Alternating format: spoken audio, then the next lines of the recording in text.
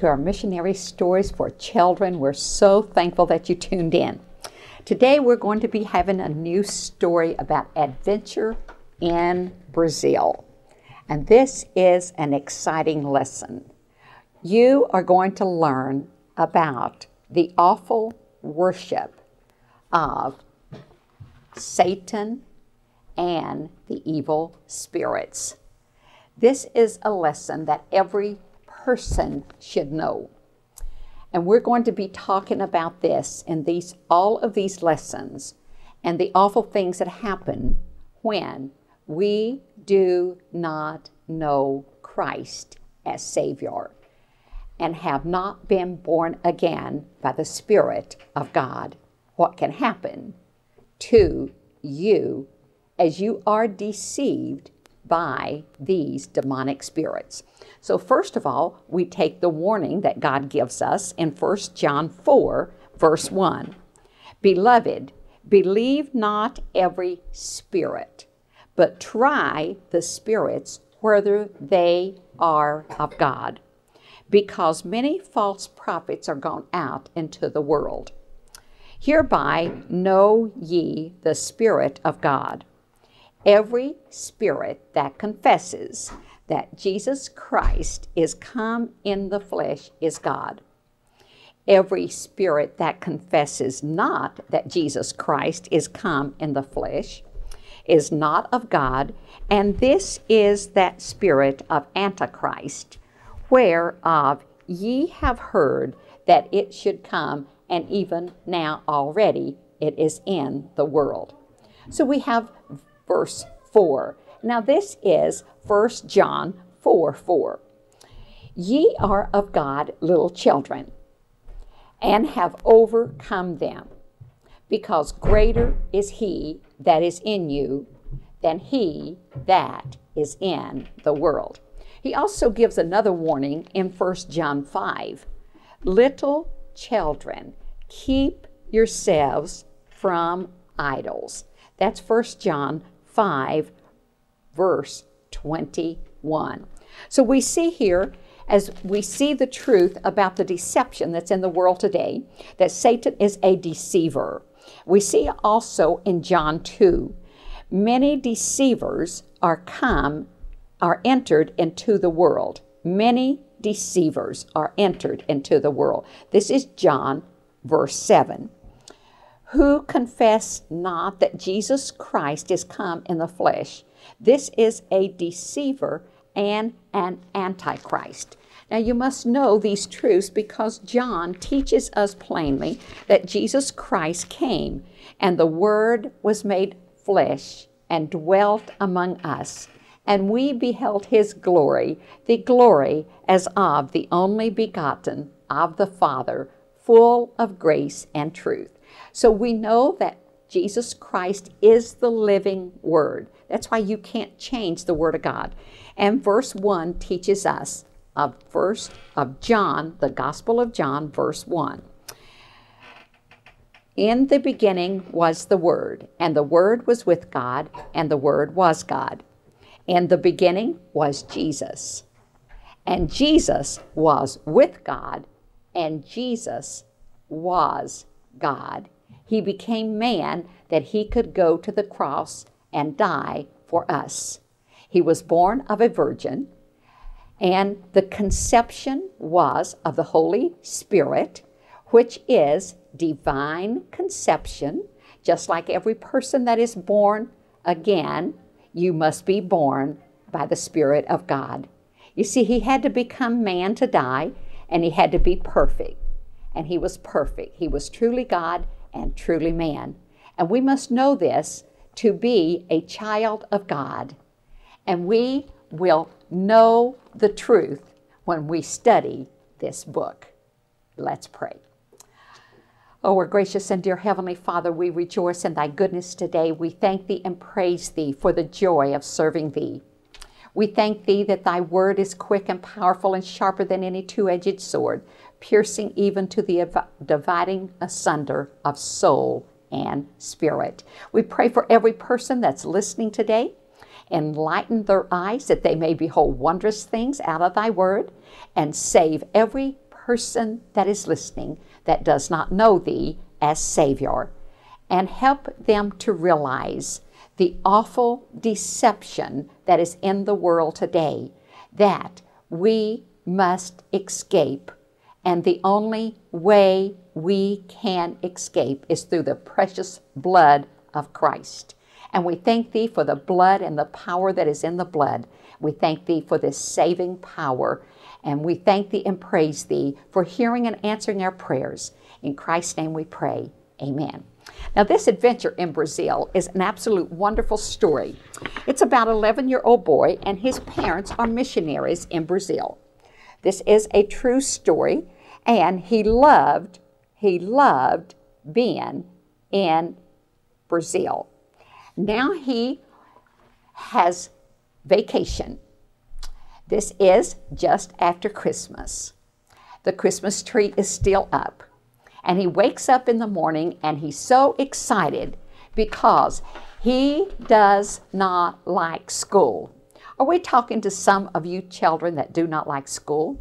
Well, the boys in Brazil only went to the 4th grade. So he thinks that he should find an occupation where he doesn't have to go to school. So all of a sudden he realized he's on vacation, 2 months out of school. And he thought, if I didn't have to go to school, everything would be perfect. And he said, oh, I don't have to get up today. I can just stay in bed as long as I want to. I am going to enjoy this vacation. But all of a sudden he realized he had an adventure today with his father, that they were going to do something. And he wanted to go with his father to find out about the demonic spirits and the evil spirits. That was the greatest enemy to the missionaries in Brazil. So he jumped out of bed, got dressed, went and knocked on his sister's door. He had 3 sisters. And he said, get up, it's time to go down for breakfast. And when they opened the door and they were already dressed, they were waiting for him. And they said, we have been waiting for you for ages. We will beat you down for breakfast. So he ran in really fast, washed his face, and got ready for breakfast. But they did beat him down there. So he was excited because this is a time when the New Year's celebration was going to take place. Now, the Christmas tree was still up, so they were going to have to take the tree down before they went out for this day. And they had breakfast. And they were all excited over breakfast. So while they were having their breakfast, they were talking about what they were going to be doing this day. And the father told them everybody that helped trim the tree had to help untrim the tree, to take all of the things off. So they didn't like that because they loved putting the tree up. And he liked counting his money because he got a lot of money for Christmas and he wanted to buy a bike. And he counted it all the time to see if he had enough. But after they have breakfast, now this is something that every family should do that is a true child of God, and this is greatly neglected today. The first thing they did after breakfast, the father read the Bible. They sang a song. Then they had to take notes. You see, if you don't take notes, you can never learn God's Word because you're to use all the senses that you have in the study of God's Word. So when you write it down, you are learning. This is so important for every person. That's why we want to train all of the people in this area how to study and to know the Word of God and how to be able to give it out.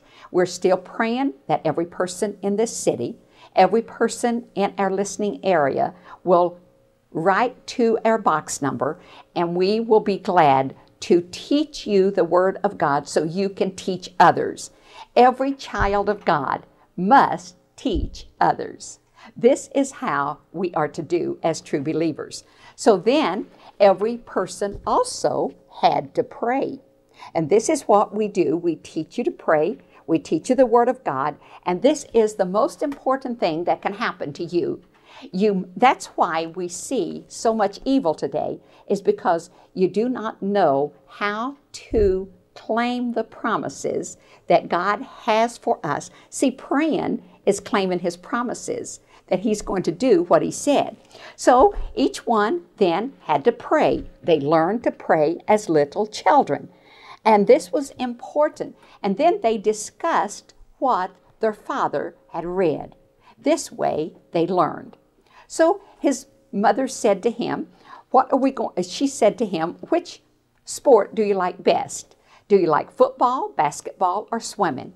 He said, I like the one that I'm doing at the time the best, and I love all of them.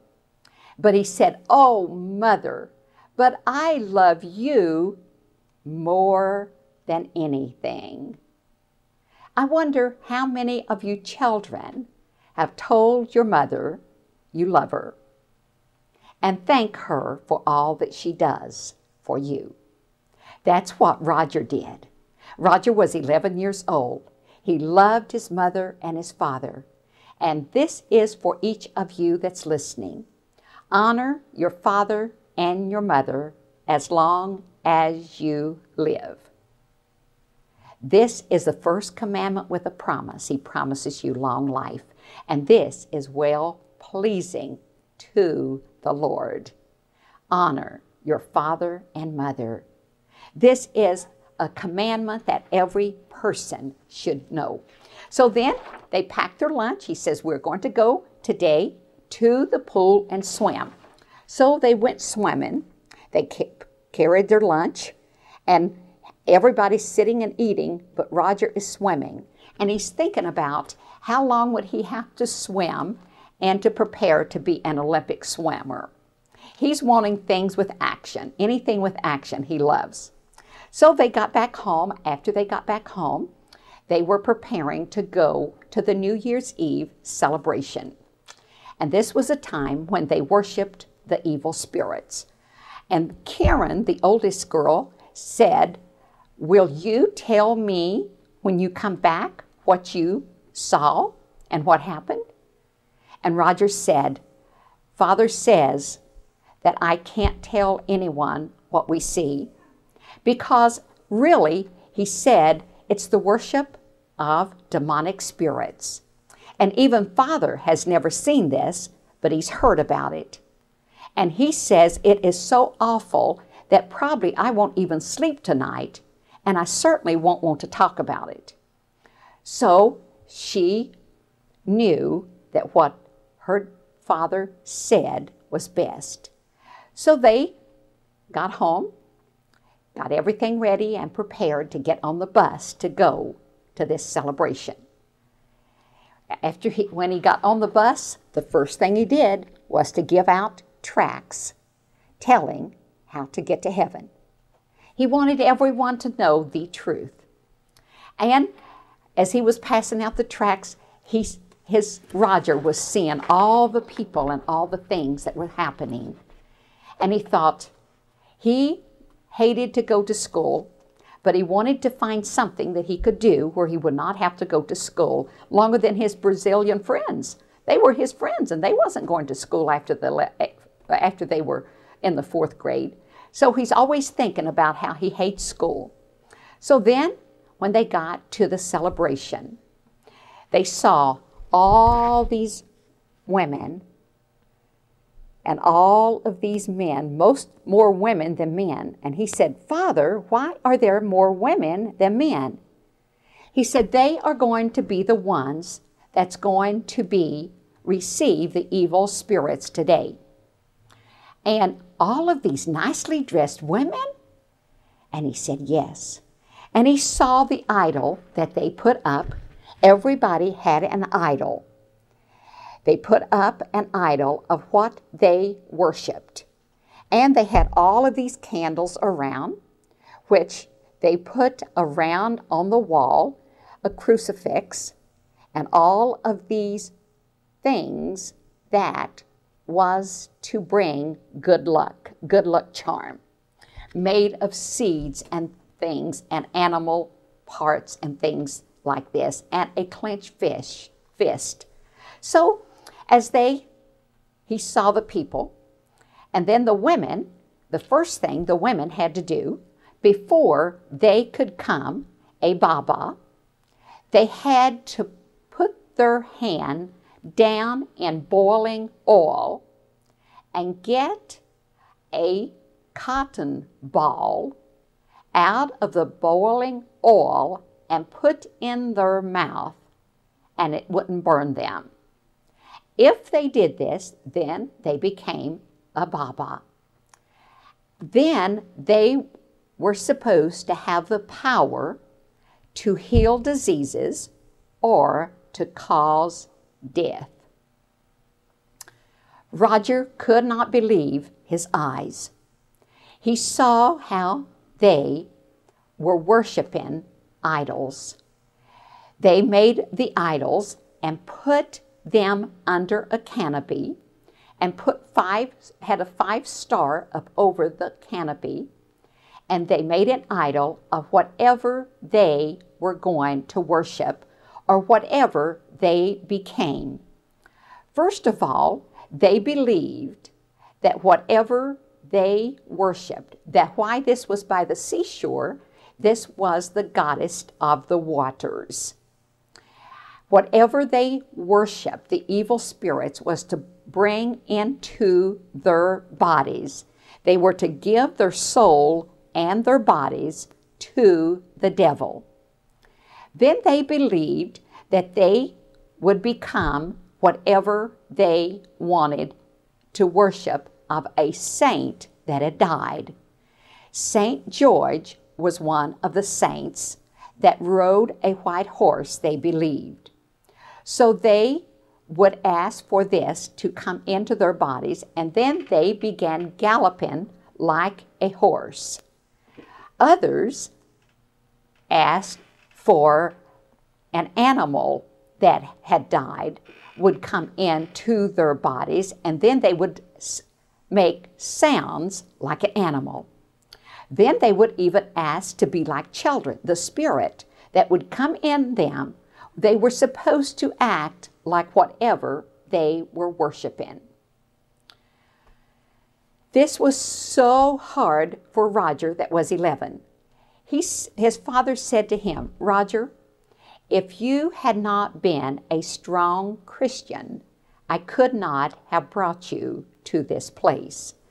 So he sees the women and he sees the idol worship, and they are acting like children, acting like they're riding on horses. And if they were like St. George, then they would put a helmet on, they would put a red cape on, then they would act like children if they had received the spirits of children, and then whatever animal, they used that.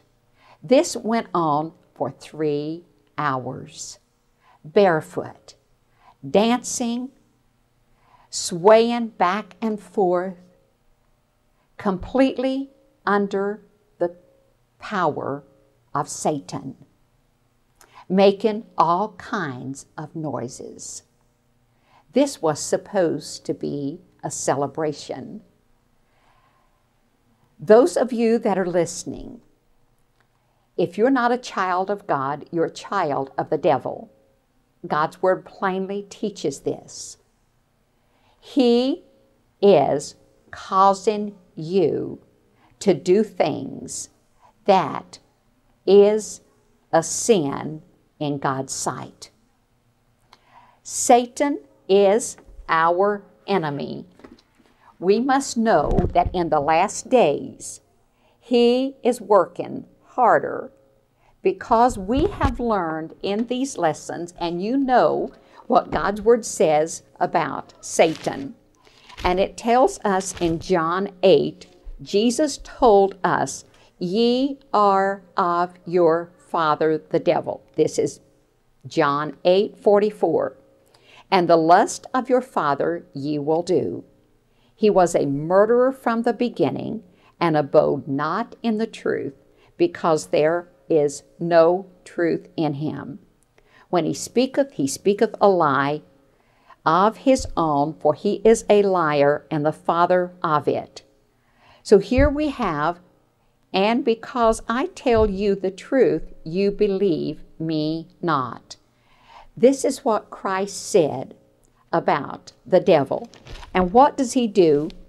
Chapter 10 of John, the thief cometh not, but for to steal and to kill and to destroy. That's what Satan does. He comes to destroy you children. He wants to destroy you. He has no love for you. You will never have any peace. You'll never have any hope, or you'll never have any love if you follow the devil, because he has nothing but hate. And he's a murderer. All murderers come from Satan. And God's word says that no murderer hath eternal life abiding in him. So you can see that this is truly what is happening. Greater today. Now, this was many, many years ago, and we're going to find out how these children grew up and served the Lord because of all that they had seen in Brazil. And today, we need this here more than we've ever needed the Word of God, because we're seeing our children do these horrible things, and it's all from Satan. Then at 12 o'clock, when 12 o'clock came, they pushed their boat out into the waters with all the candles around the boat. They had a cross. They would say prayers. And the prayers that they would say, they would even use the prayer that God taught his disciples to pray with their heathen worship. Then here is the canopy that they put up there and the idol that they worshiped. Now, lighting candles cannot have any spiritual meaning because Christ is the light of the world. I am the light of the world. He that followeth me shall not walk in darkness, but shall have the light of life. He says, ye are not children of darkness, but children of light. This was the most darkest time that Roger's dad as a missionary and Roger had ever seen. 3 hours of worshiping the devil. And then when they pushed this out into the waters, they could see the beautiful light shining in the darkness, the light of those candles. But that is not the light that Christ desires us to have. We have no light within us unless it comes from Christ. He is the light, and we do not walk in darkness. So they went home. He said to his father when he left, he said, Father, can I become a missionary and help these people to know the truth? And he knew the truth because the truth is that Jesus Christ is the way, the truth, and the life. No man cometh to the Father but by me. And he wanted to tell them, but he couldn't sleep that night. The next morning at breakfast, all he could do was shake his head. And his father said to him, oh, I have prayed. Your mother and I have prayed that you would grow up and serve the Lord in whatever way the Lord wants you to serve. And he said, but how would I have to go to school? How long would I have to go to school? Do I have to go to school a long time to serve the Lord? He said, well, God wants trained servants. You see, that's why we want to train all of you. Every person needs to be trained. We must reach every person because Satan is just now beginning to show his power in all the healings and all of the evil that's going on. It's all from Satan. We have to know this. So then the next morning he saw how sad his son was. He couldn't do anything but just shake his head. And Karen wouldn't ask what he had seen because she knew that when the time would come, that Roger would tell her or her father. So he said, well, I think it's time for us to have another adventure for today. Let's go. I am going somewhere, and if you can be ready in 10 minutes, you can go with me. In 10 minutes he was ready. He had to pack his bag because he was going to spend the night. So sure enough, he got in the Jeep. As they were going through the villages, he saw all of this dry cleaning place with all the clothes hanging out. He saw a lady with a bag on her, a package on her head. That's how she carried the things. And a man with fish on his head. And they heard the Jeep and they almost lost the things off the head. So he said, well, where are we going? He said, I will tell you when the time comes. But Father, I want to know. And he was laughing and enjoying the trip. And when they stopped at this man's house, Lucas, a Brazilian that had a beautiful voice and could sing. He got out of the Jeep. He said to him, oh, I hope that your voice is ready for the meeting tonight. Then he knew they were going to Pastor Silas's meeting, and Lucas was going to be singing. So they got in the Jeep. They all went together and began to sing. As they began to sing, they went through a village, and they were having a carnival. Now, this was weeks after this. I said the next day. This was weeks after this. And they were going through an awful, awful carnival where people were getting ready to prepare for Lent. Like Mardi Gras here in America. They were almost turning their Jeep over. They crowded around their Jeep. I want you, every person that's listening today, to realize what God's Word says. Submit yourselves to God. Resist the devil, and he will flee from you.